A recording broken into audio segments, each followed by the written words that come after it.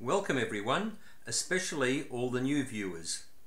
Most of you are already well aware that in a land full of scapegoats, the two most famous scapegoats are Zaw Lin and Wai Phyo, having been framed for the 2014 Koh Tao backpacker murders. We're about to jump straight in to a relatively upbeat letter from Zaw Lin. Then I'll explain why this model in the thumbnail was not actually clickbait. And finally, I'll have a very important question for all of you. But let's have a look at the letter. Dear Ian Yarwood, how are you today? I hope you are fine and all is well with you. I got all your letters. I was very surprised again. I got 6 letters from you at the same time. It means a lot to me and that you really care about me and you are really trying to get me out of this place. Your letters are so beautiful, with many pictures of lovely birds and places of views of your beautiful country. I really enjoyed to see them, as I have not seen the outside world for a long time. Life in prison is a bit comfortable now because not long ago I got a chance to play guitar. I was very glad to get this opportunity because guitar is one of my favorite things in my life. And also, it's so hard to get this kind of opportunity in the prison, and not so many people can get this chance. I play guitar now every Wednesday from 9 AM to 11 AM every day, as well as teaching people who want to learn. In the final paragraph, Zaw Lin mentions his age and my age and expresses his great frustration at wasting his young life in prison for nothing. He then goes on and concludes his letter with the following words. I told you in my last letter how Thai police tortured me to sign the document for accept this crime. Regards, Zaw Lin.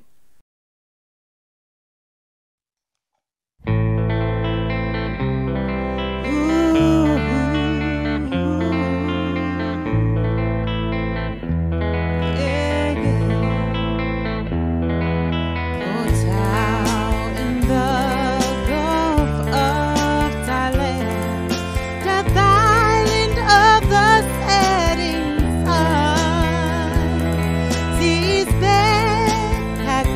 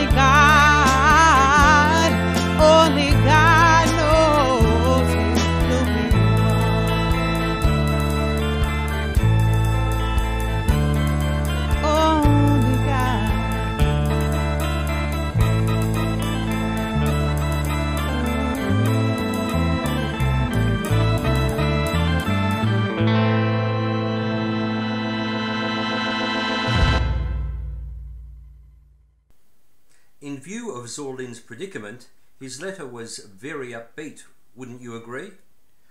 I first published the music video on the 24th of December 2018, which was the 3rd anniversary of the appalling convictions of the scapegoats. Given Zaw Lin's delight in having access to a guitar, even if it's for only the 2 hours per week, it seems appropriate for me to include the music video with the letter. Of course, since 2018 there was an important development in that in August of 2020, as part of a general amnesty, the King of Thailand, King Maha Vajiralongkorn, granted many pardons to a whole host of prisoners, and virtually all death sentences in Thailand were commuted to life sentences. And of course, Zaw Lin and Wai Phyo were beneficiaries.